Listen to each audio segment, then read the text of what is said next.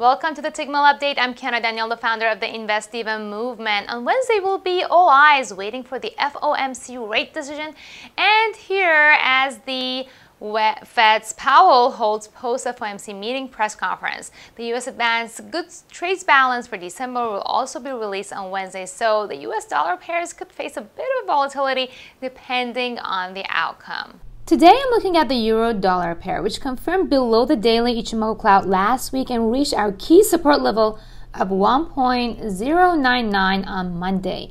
As we expect from the Ichimoku indicator, the pair is now in the correction mode, which could bring it back towards the lower band of the daily Ichimoku cloud at 1.108. From there, if the Ichimoku cloud acts as a resistance, then we could see a sell opportunity as the bearish downtrend continues.